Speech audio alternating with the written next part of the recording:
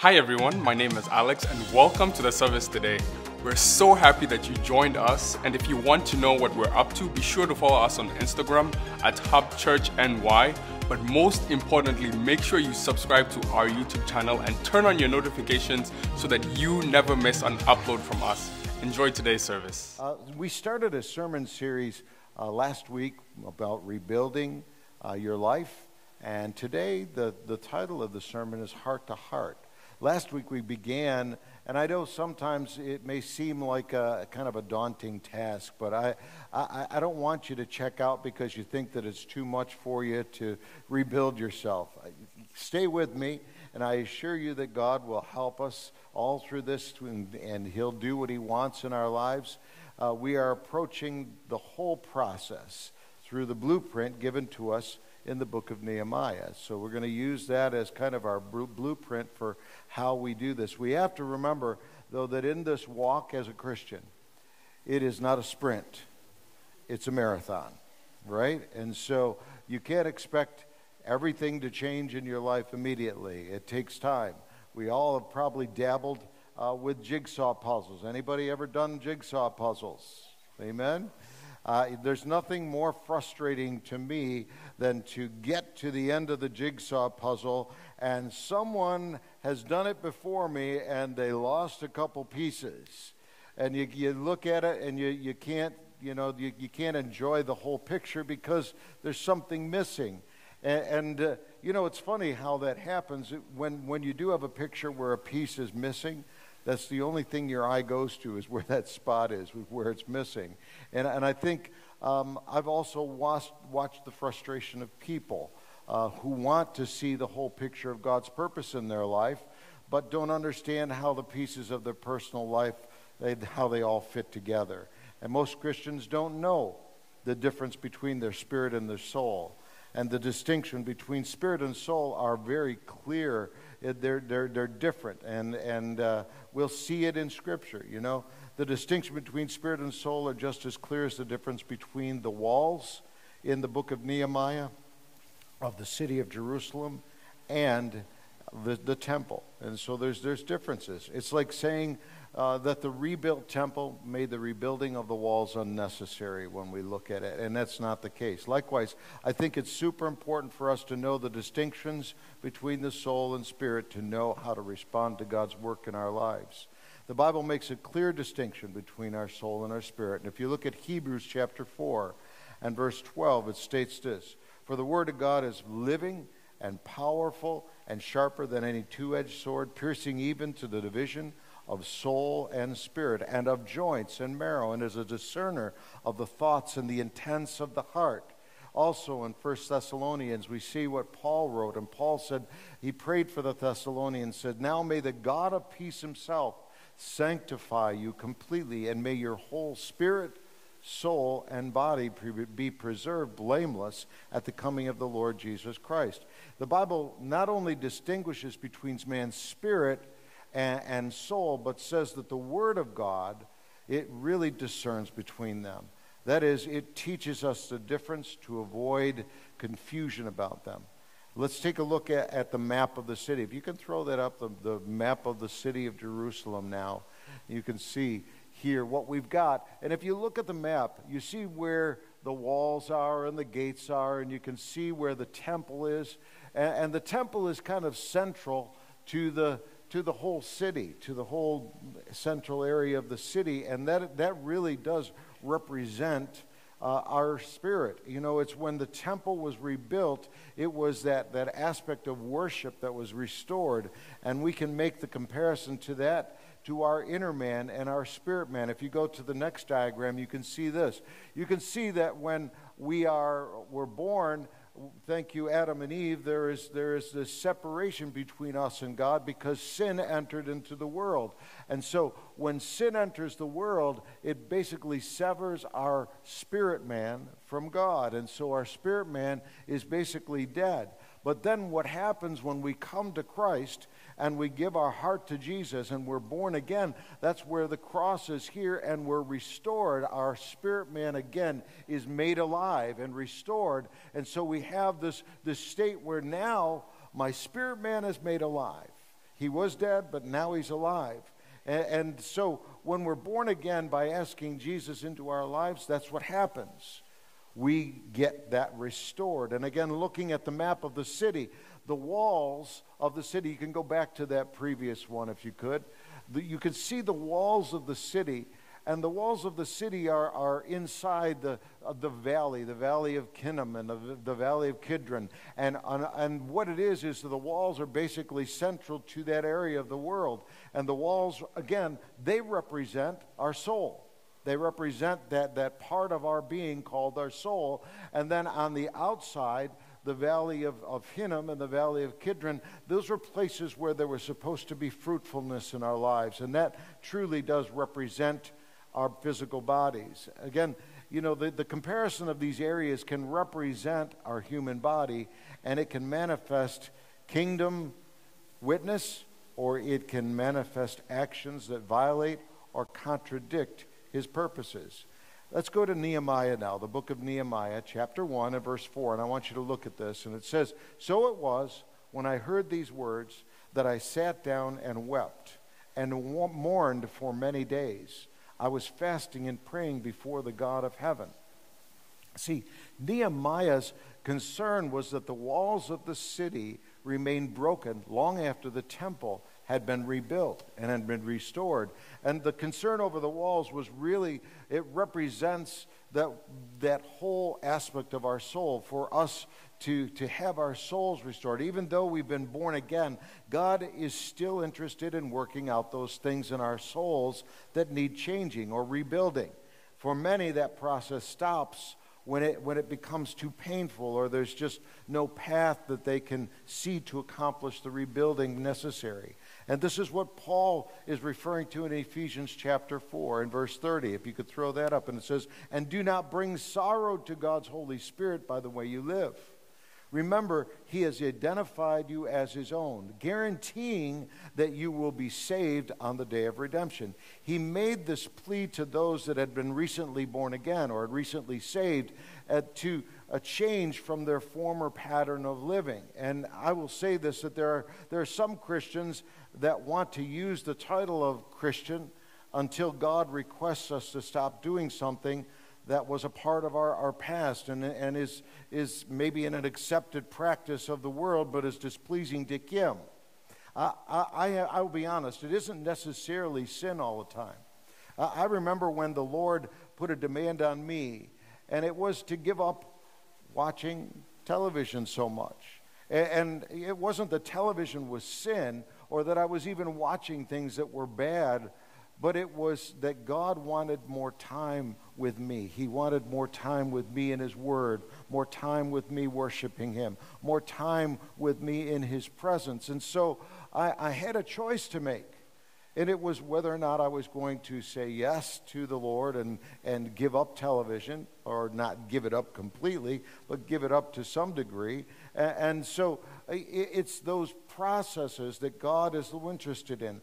I know that this begins to sometimes meddle with our lifestyle, but that is what dealing with our soul is all about. Dealing with those things that are a part of our destructive behavior. You know, that destructive behavior may be something God sees as destructive for me. Not necessarily what others will see, but what God looks at and He goes, okay, that's okay for them because it doesn't affect them, but it's not okay for you. So I need you to stop that. And so I have to be careful not to put what God says to me on others, because God may be speaking something specific to me that I need to deal with that is not an issue for Brian or Lori or Jenny or you, but He may be speaking to me about something. Certainly there are obvious things that completely are in violation of God's Word, but not everything that He asks me to let go of is sin or something that He may require of you. Paul is saying that there should be something different, though, about our life. If we call ourselves Christians, and the process of breaking those things off of our soul that are holding us captive is the whole process of rebuilding our lives. It's getting rid of the worldly views that have been a part of our normal thinking prior to being born again. And it is no coincidence that the walls which caused Nehemiah's tears that they're broken. And it represents our soul that can cause the Holy Spirit to grieve. Nehemiah was grieved over the broken walls. And the Holy Spirit is certainly grieved over those things that are broken in our own lives, and he wants restored. He wants rebuilt. When our spirit is reborn, our bodies are subject to our direction. Okay? Our soul then determines what our new life will be. It sits in the driver's seat. Your soul sits in the driver's seat. And if it is dysfunctional because of past habits or pain or needed repair or iniquities, the whole person is affected. It affects you. We are all part of the body of Christ, and we need each other. And when we have an area that needs repair, it affects the whole body. It does. This is where small groups have the ability to bring about change in our souls. That's why it's so important for us to be involved with each other. Because someone may say something that triggers something in your heart and says, you know what, I guess I need to deal with that. I need to deal with that issue in my life. And God may use individuals in these small groups to point things to you. And I think that's so important for us. The work of the ministry of becoming what Jesus wants us to be, becoming more like him, is the process of us growing together. It's growing up into what he's called me to be. And so in order for me to grow up into what God's called me to be, sometimes I need the interaction of my brothers and sisters to help me see it. I'm afraid, though, that in the church, it has not been dealt with those issues very well in the past. In the past, there was something that needed to be dealt with an individual, there was something in their heart or in their life that was sin, the church had basically two methods of dealing with it. And one was abruptly telling them, you know, you need to stop this. And really it made them feel like they were second-class Christians, that there was something, you know, that they were defective. And that's not the case at all. You know, for most of us, we want to do what's right in God's eyes. You know, the Spirit of God is inside of you. When you give your heart to Jesus, he's inside of you and he's working on you, and we desire to be what God wants us to be. But if there's no explanation of why change is needed from those that are bringing it to you, then, you know, if it's not given with a mindset of love or with reaching out to you with helpful ideas and attitudes, then it creates what we call a current term that the church uses, and that is church hurt. And I know there's many, maybe some even here, that have dealt with church hurt. You know, when harsh treatment is the method, it almost always ends in offense. And the whole process of soul health and what God wants to do and accomplish in you becomes short-circuited because of the offense, and because so many just leave the church after the offense because they've been dealt with incorrectly. And another way that the church dealt with it was, the second method was to ignore the situation until it became an issue that had permeated the whole body, the whole church, and it overwhelmed it because it accepted something that displeased God. And perhaps a modern day example of this is where some denominations are now, you know, considering or even accepting the LGBTQ lifestyle as okay in the sight of God, and his word clearly defines it as sin. Hear me, it's not that we don't love the sinner. We love the sinner. We just don't love the sin. But by endorsing everything that is sin but is common to a generation, we are choosing popular culture over God. And we can't do that because God's word doesn't change. And it doesn't just because our culture has accepted something doesn't mean that God's word has changed it all. We see examples of this addressed in the book of Revelation. What John shows it with the 7 churches that he addresses. They had issues, all except for one had issues that the church failed to deal with. And God had issue with them, and he made it very clear. At the seat of our identity, though, and the will, the soul function as the common center of our life. What goes on there will determine to what extent the king's rule will manifest in the whole of our being. So what happens in my soul, it controls how much the king has rule over my life. If there's a malfunction there, it may not mean that we're headed for hell, but it does cause the Holy Spirit dismay or distress. It does. Now let me just take a little closer look at the soul and how it works. The things that make up our personality. So we have, number one, our intellect. And this is the process of your intelligence, or your mind, or your thoughts, or the lack thereof. In my case, I'm accused of that at times. But it is that part of our being, that of our soul, that processes things. And then there's our emotions, the process of your temperament, your feelings, or your attitudes. And then there's our will, the process of your choices, how you make decisions. Most of what attracts or lures or drives or convinces or persuades us or motivates us is generated through our thought, our intellect, and through our emotions, and at that, our feelings, our emotional level. The thing that is affected by the interaction of our intellect and our emotions is our will, the decision-making center of your soul. The human will is the most awesome part of your soul. It determines your destiny. What goes on in my soul determines how I feel today, my emotions, or what goes on in my will, in my soul decides if I will learn today, my intellect. My will determines if I need to respond or reject thoughts and feelings that may or may not be pleasing to God.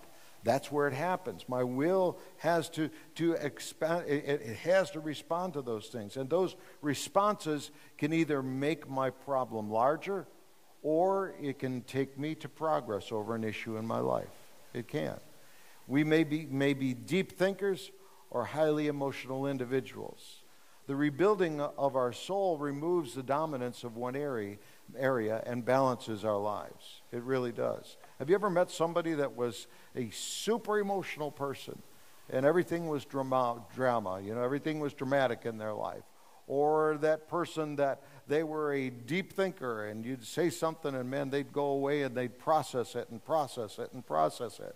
And it made it difficult for them to make decisions because they were still processing. And those that were emotionally all over the place, it was difficult for them to get balance in their life because everything that had affected their emotions made them change their mind about something. And that's where God wants to bring balance into our lives in that aspect, so that our soul is controlling us, but it is making decisions for us, but it's balanced. The presence of God will come in. The born-again spirit determines my worship, and my rebuilt soul determines my service to God. The absolute coolest thing in all of this is that the Holy Spirit is moved with an understanding of what I really need. And there's help for me to overcome and bring that balance to my soul. It is there. The Holy Spirit, we're all different. All of us are different. I respond differently than my wife does to things. And we're all different, but the Holy Spirit knows exactly what you need to become what He desires you to become. That's what the whole object here is, for my soul to get healthy enough so that my will is making the right decisions and I become what God wants me to become. And certainly the whole process of being born again is part of it, but it's the rebuilding of my soul, of my life, that makes me into what God wants me to be. Likewise, a broken wall leaves no line of defense. Often when you have something that has occurred in your life, perhaps at an early age, it may leave insecurities in your life. But and it may be that there's a broken wall there now because of that insecurity. In the same way, broken personal walls hinder our mind from resisting unwanted ideas and cripple us, and because of the strength of emotions to be courageous in times of crisis. And so it is that whole process, or a broken wall can cause some of us to become paralyzed because I have to think every possible avenue through, and it keeps me from making any decision at all. So why don't I seem to be able to resist temptation? Could the reason be that crumbled walls and burned gates mean there's no line of defense against these things?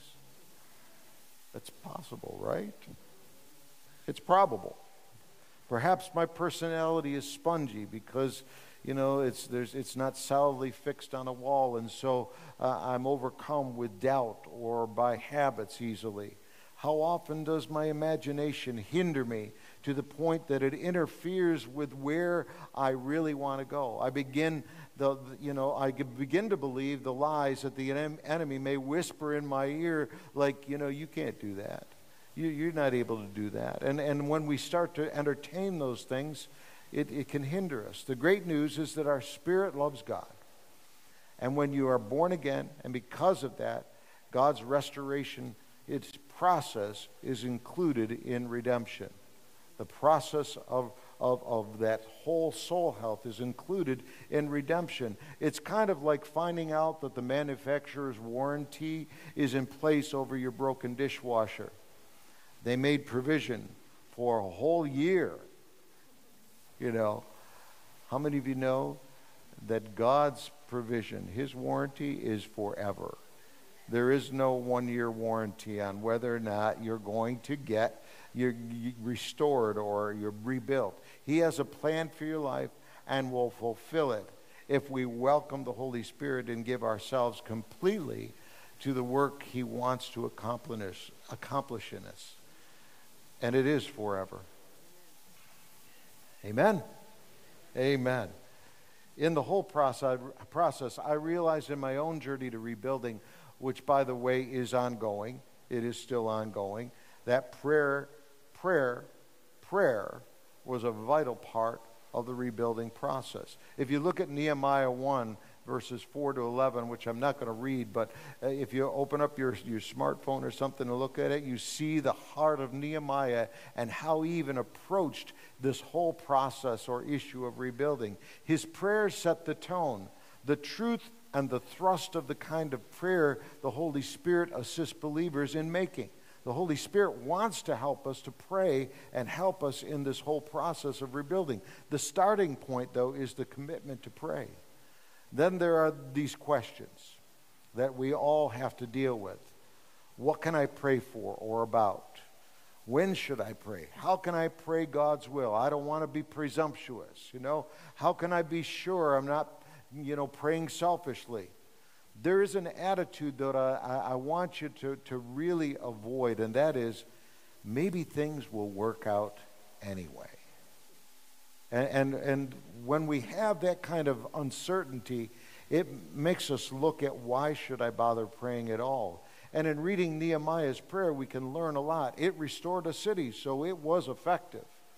So contrary to many people's ideas, prayer is not another kind of work. It is not. You don't earn points with God or gain his attention or favor through your human effort. That's not it. Getting God to restore his divine plan for your soul is not a reward in response to a certain quantity of prayer. Oh, if I spend 5 hours in prayer each day, then God's going to restore or rebuild my life. Prayer is not a works program. It is not. Prayer develops my relationship with God. It does not earn me brownie points. Okay? It develops my relationship with God.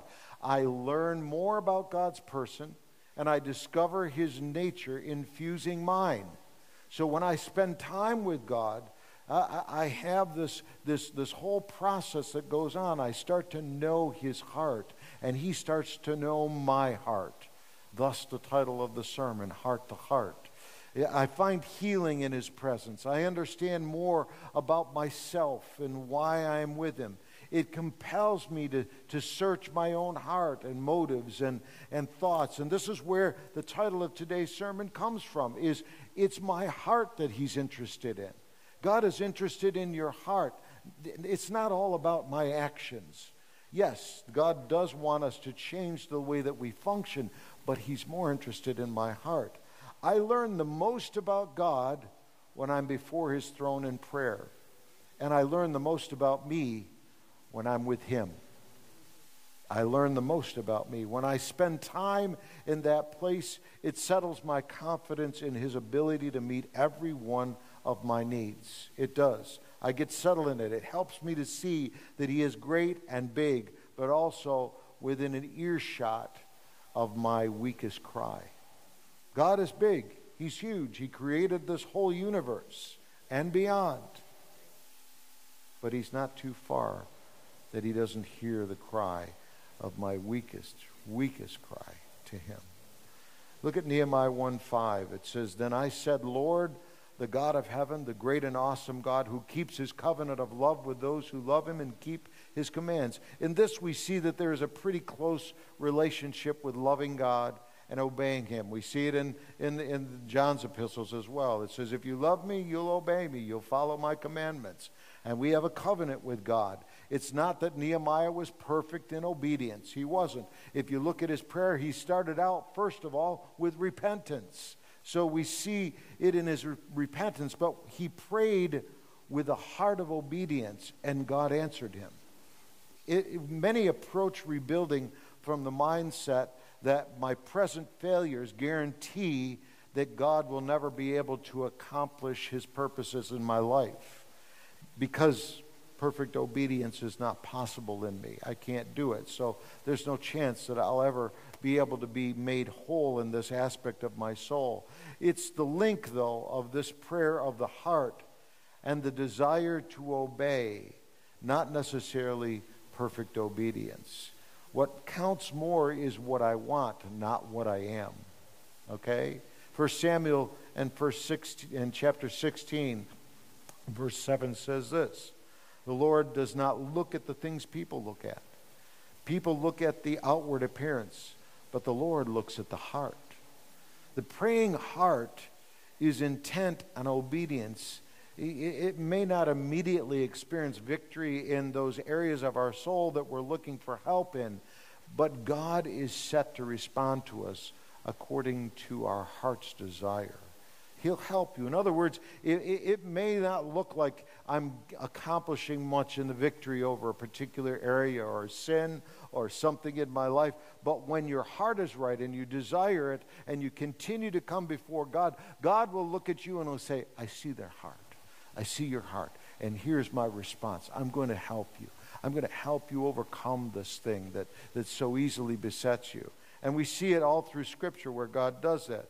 The praying heart that is intent on obedience may not immediately experience victory, but God will hear the cry when your heart is right. Prayer should always be grounded in our understanding of the Word of God.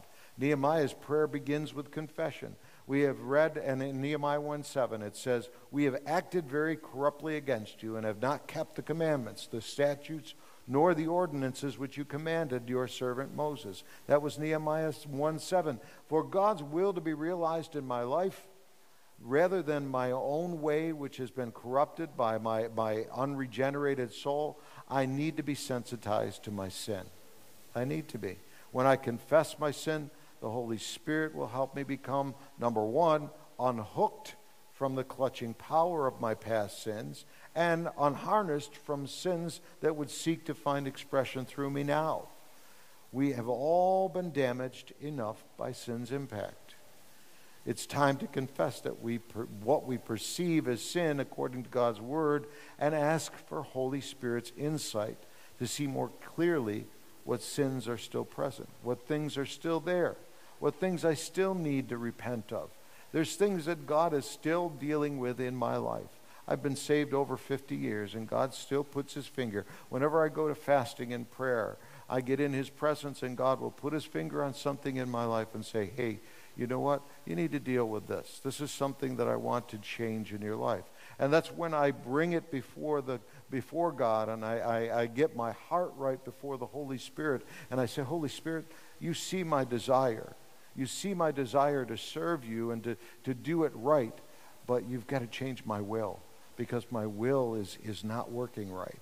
My will is still stuck with this whole aspect of this particular thing in my life, and I need to get over it.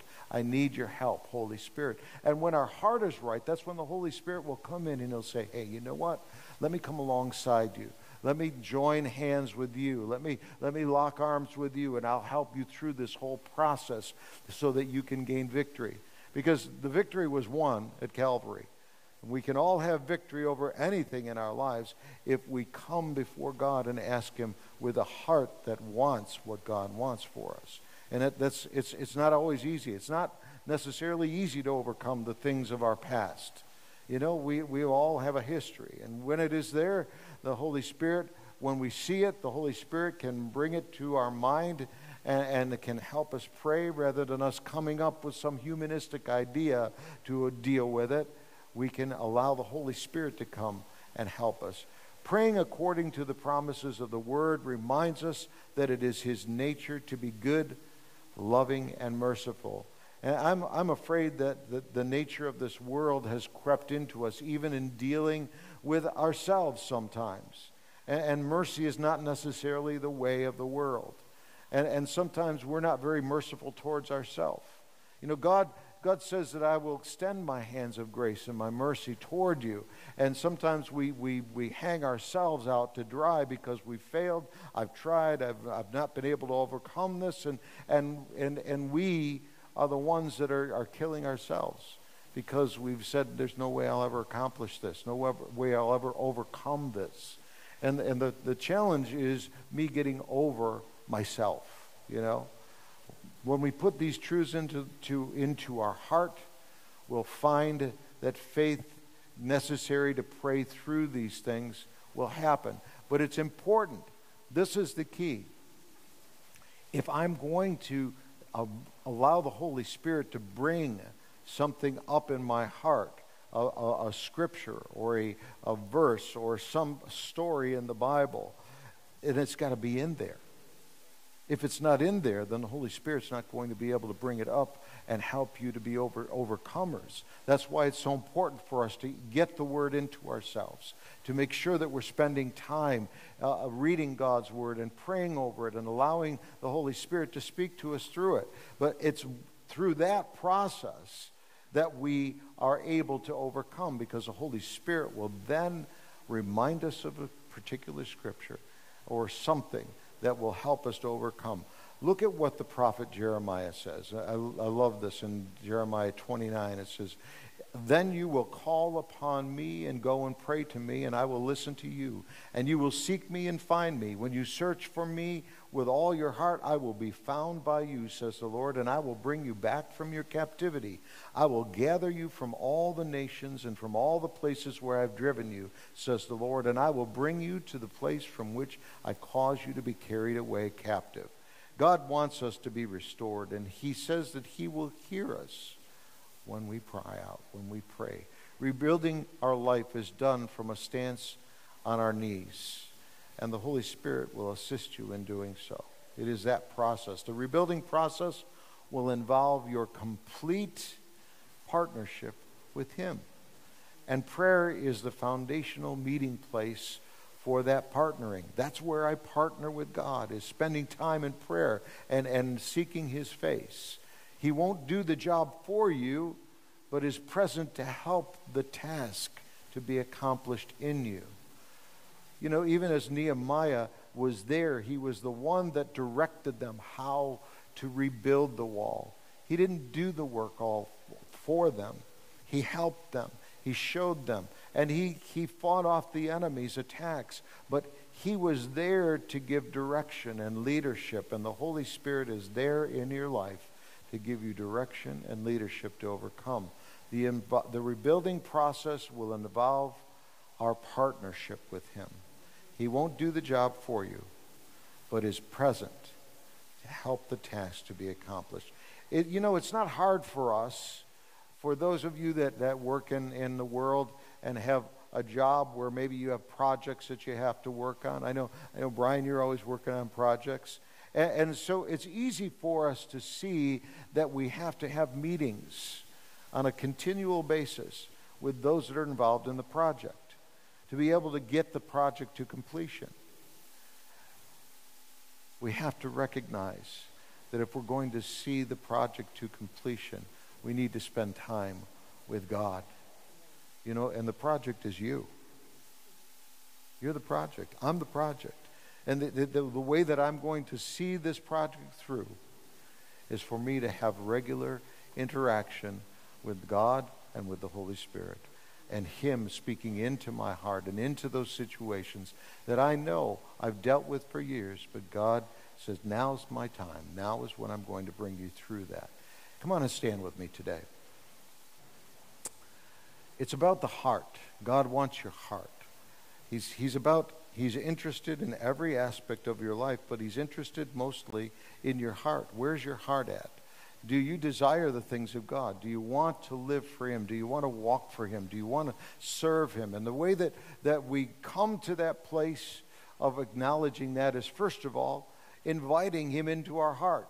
If you've never asked Jesus to be your Lord and Savior, then you're never going to know that there is sin in your life. You know, the Holy Spirit will open your eyes to that sin.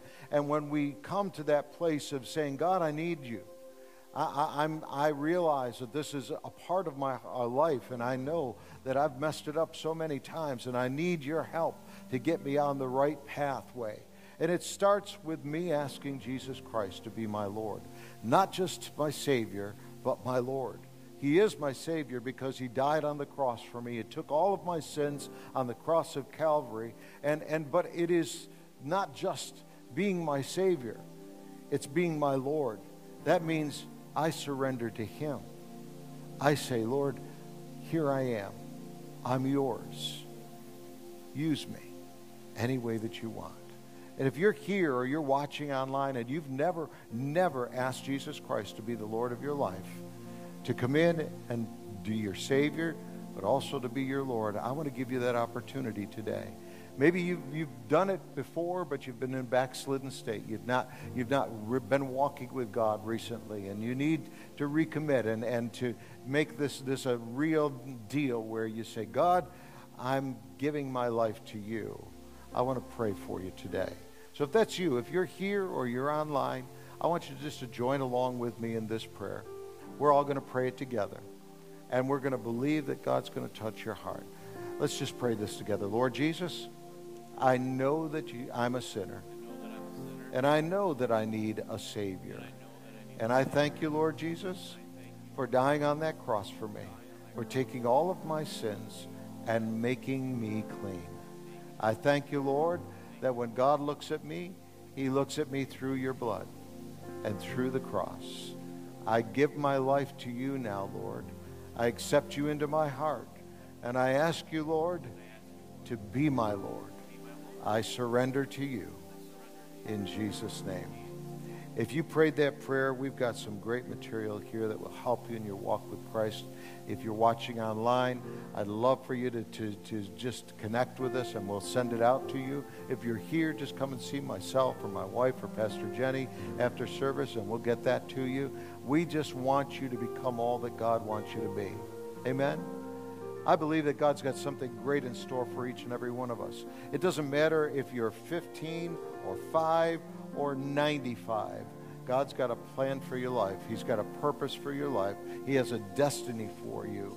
And I believe with all my heart that if you're still breathing and you're still alive, then He's got something for you to do. He does. Amen? Amen. Amen.